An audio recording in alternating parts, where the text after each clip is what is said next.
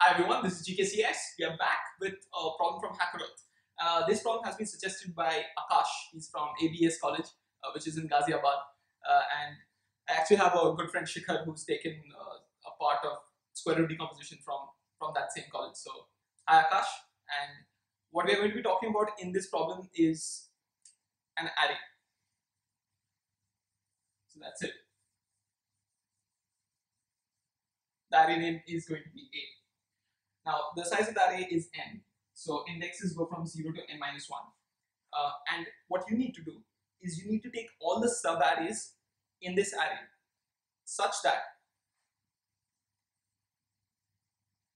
each of these sub-arrays has the same number of odd numbers as they have even numbers. Okay, so if I take an example, 1, 2, 3, 4, the number of odd numbers in this is 2, and the number of even numbers in this is 2. So this is, let's say, a special subarray.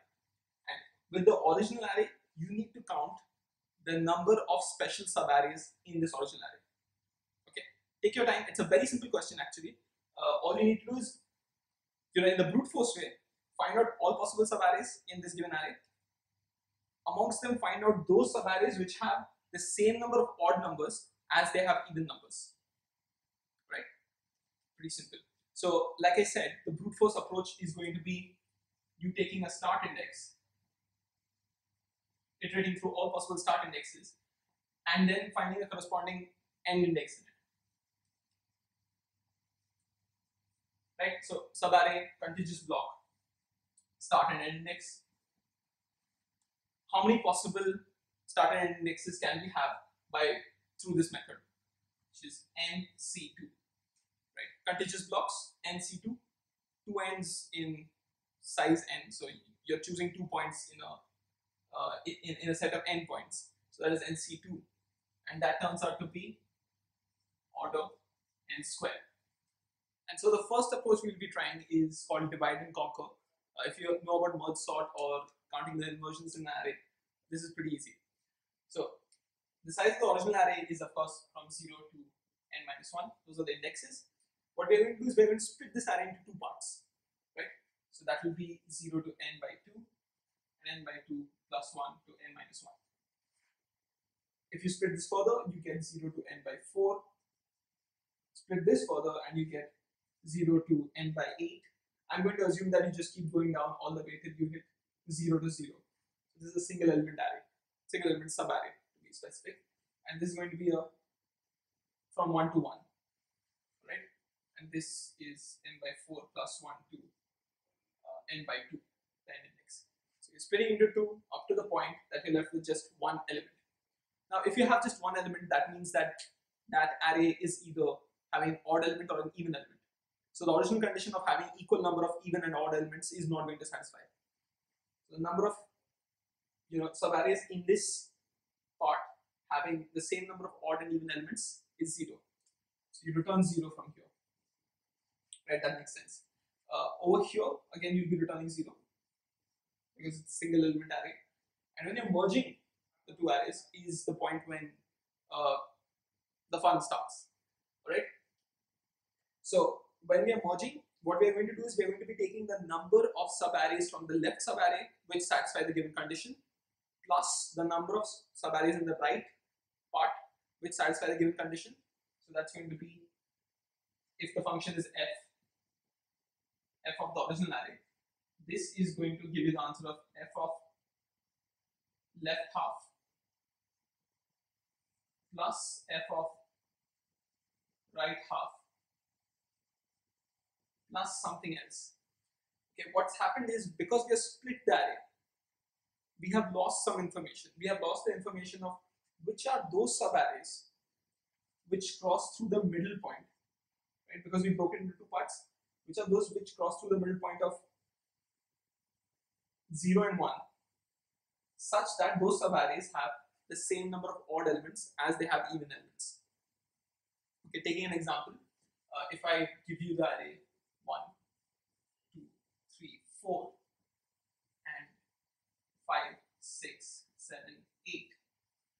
Individually, the answers, you can see the answers to be subarrays 1, 2, 1, 2, 3, 4, 2, comma 3 and 3 comma 4.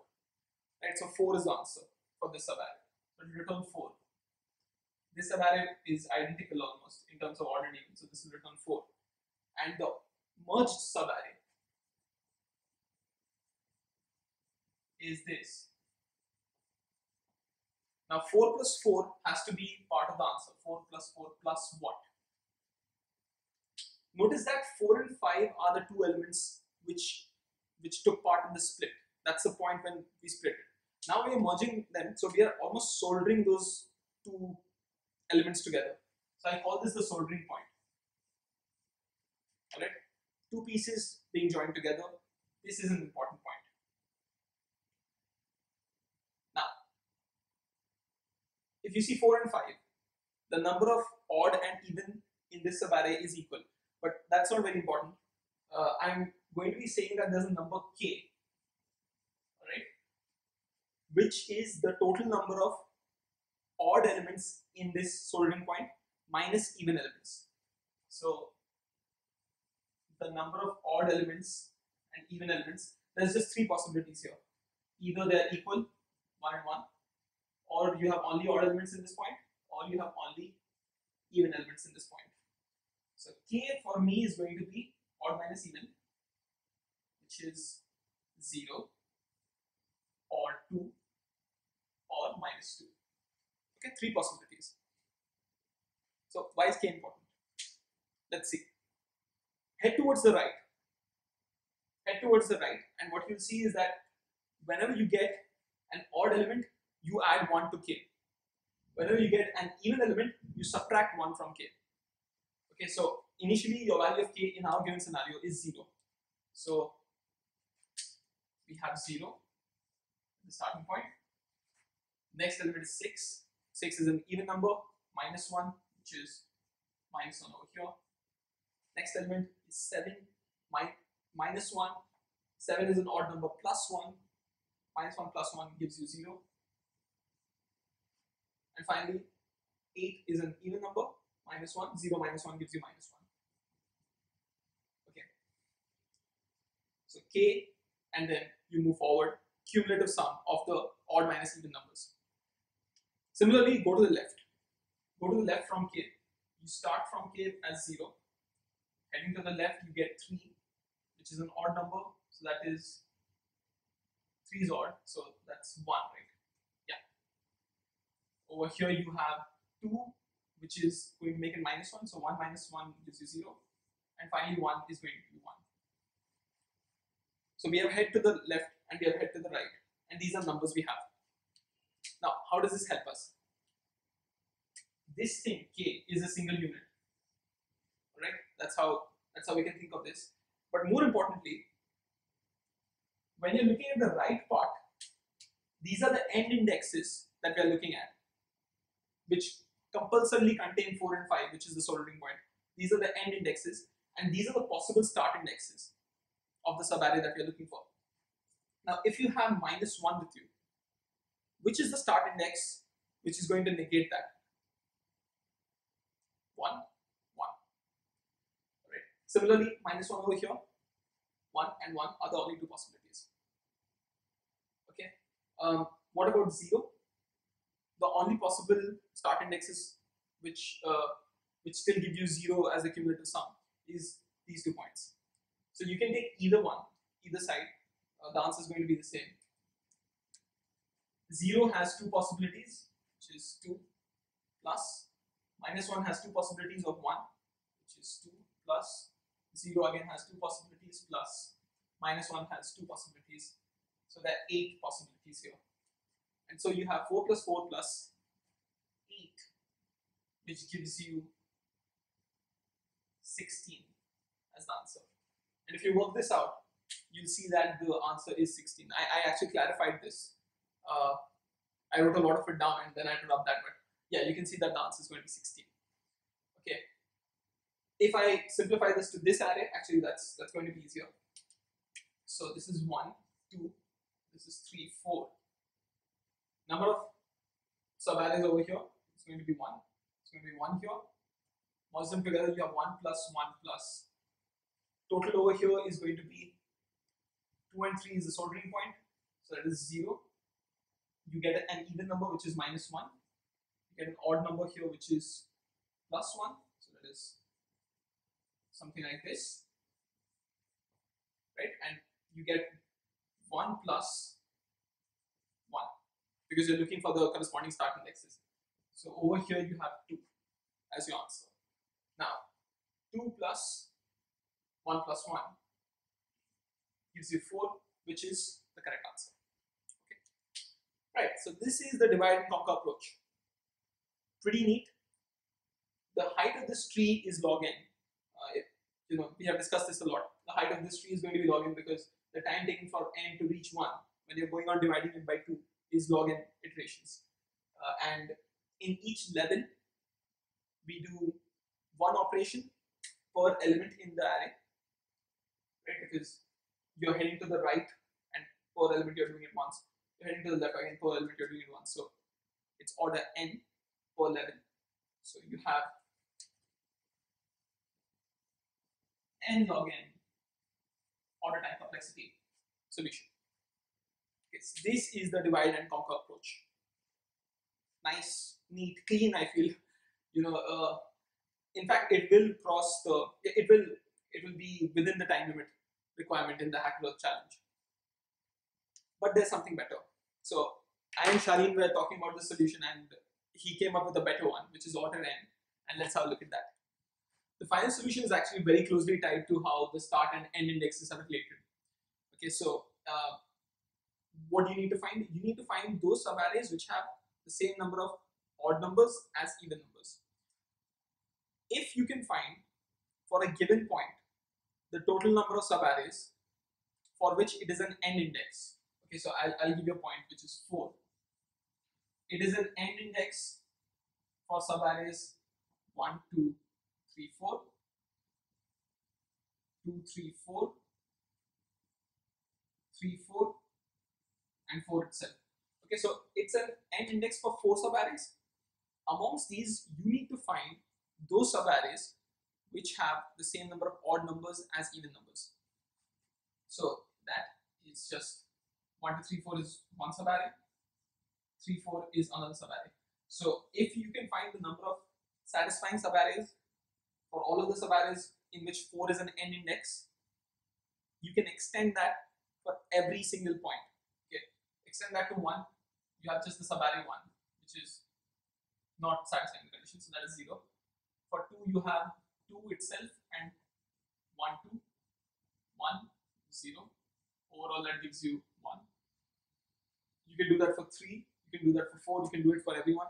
So what you're going to do is you're going to sum for all indexes from I equal to 0 to n minus 1 number of satisfying subarrays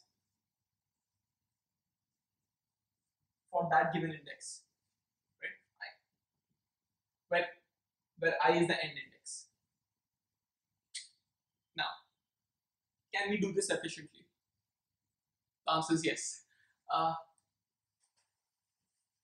So now what I'm doing is taking a slightly more complicated subarray, complicated array rather, which is going to be 1, 1, 0, 3, 3, 9, 8, 8, 8, 14, right? And because we don't really care about the number itself, we just care about whether it's odd or even. You can change this to 0, 1. I'm just taking the last bit in the number. 1, 1. 8 is an odd number, so I'm going to represent it as 0, 0, 0. And 14 will again be 0. So this can be represented as Boolean, odd or even, whatever you like, but this is an easy representation. And this is our array now.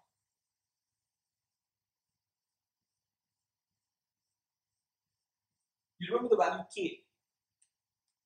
K is equal to the odd numbers minus even numbers up to this point, which is k.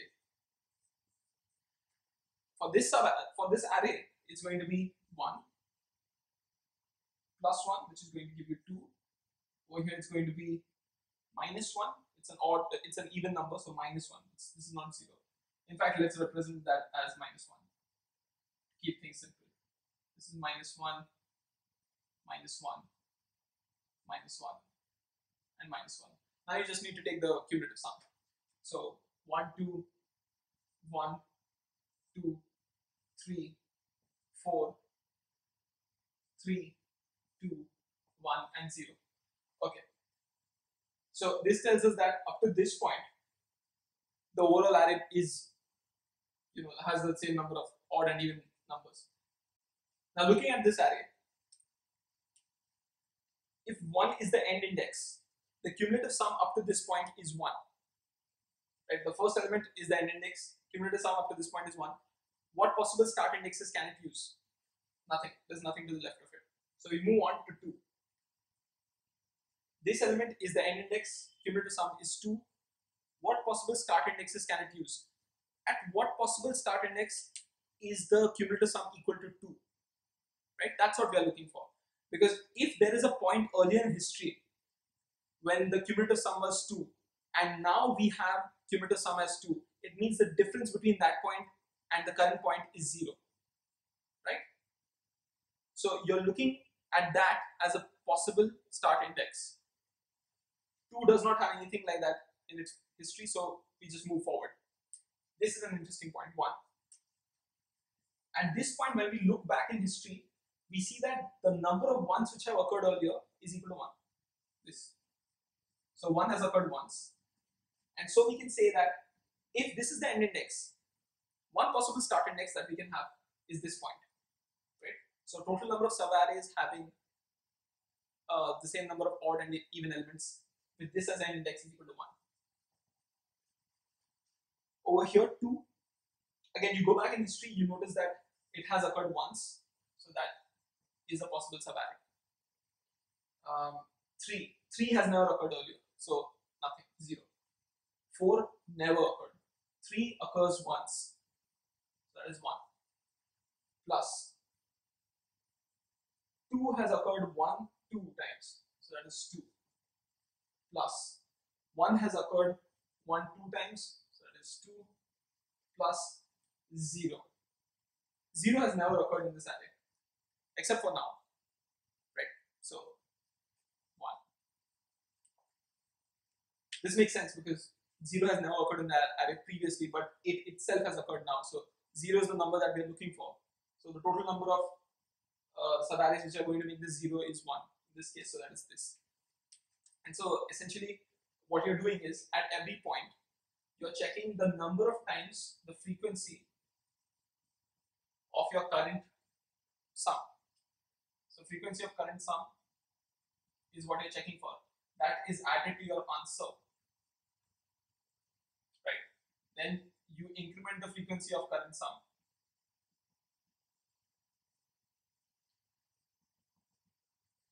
And that's it. In case, of course, your current sum is 0, then you add to the answer plus 1. This is optional in case your current sum is 0. Alright? And that's it. So when you're doing this, each operation is going to take you just order 1 time per element. And you have n elements, so that is order n time complexity. Okay. A very easy way to code this. Coding this is very easy, but coming up to this approach is a little more tricky. Or maybe it isn't. Who knows? Maybe divide and conquer is a little more tricky for you. So that is it for this interesting problem. It had 2 approaches, dynamic programming and this. Both of them are simple in their own ways. This is asymptotically better. In case you have any doubts or suggestions, you can leave them in the comments below. If you want to contribute code for this problem, please do so. I'll be happy to add that in the description below. I'll be taking something interesting in the next session. There are many topics that I have in mind. I'll probably take a poll in the community tab that I have now. So I'm one of the guys in the community tab now, so I'm feeling pretty privileged. So I'll see you next time then.